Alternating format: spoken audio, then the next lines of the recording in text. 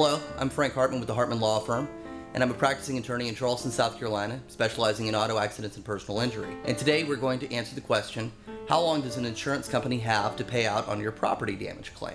I have good news and I have bad news. Worst case scenario, the insurance company can take up to 2 years to potentially settle your property damage claim. Now obviously that is a worst case scenario, and it's usually one in which you've got two insurance carriers, neither of which want to pay for the property damage. Also, that can come about if you are in a dispute with the insurance company about the value of your car. You think your car is worth $5,500 and they come back and they make an offer of $4,000.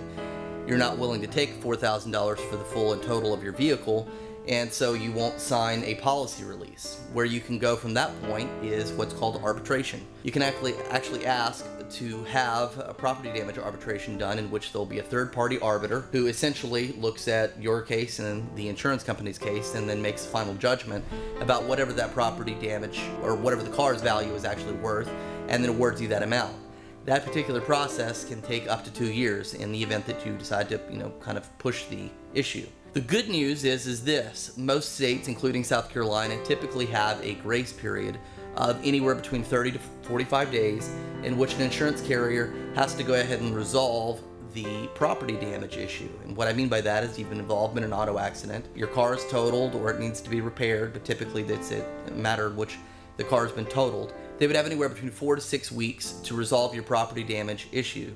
And what I mean by that is they get somebody out there, they get a look at it, they get an estimate, they make a decision about whether the car is in fact a total. If it's in fact a total, they've got to call you and they've got to tell you, okay, it's a total and this is what we're willing to offer, and then you sign the title over to them and they take the car to the junkyard. That is the resolution of your property damage claim. Where it gets interesting is if they drag their feet for whatever reason, they're delaying things. Typically, if they go beyond 60 days, you might actually have legal recourse against them for an intentional delay of resolving your property damage issue. And obviously you would need a lawyer in order to be able to pursue that, and you'd probably have to prove some form of bad faith on their part in the sense that they should have paid and they hadn't.